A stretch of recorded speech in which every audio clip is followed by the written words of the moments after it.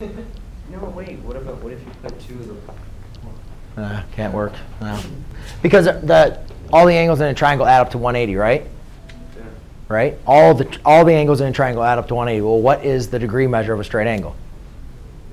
180. And that's already 2 sides create 180 degrees. So where are you going to put the the third side won't work. So an obtuse triangle. So we already talked about acute angle. Acute triangle has, yes, Richard? No?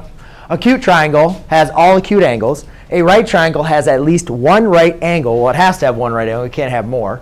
Obtuse angle is the same thing. You're only allowed one obtuse angle. So if you have an obtuse angle in a triangle, it's what we call an obtuse triangle.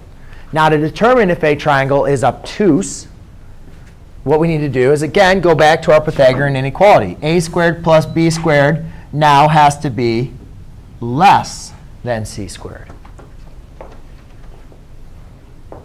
OK? So this is going to come up to your guys' homework. I'm going to be saying, hey, determine what type of triangle this is, acute, obtuse, or right. All right? OK.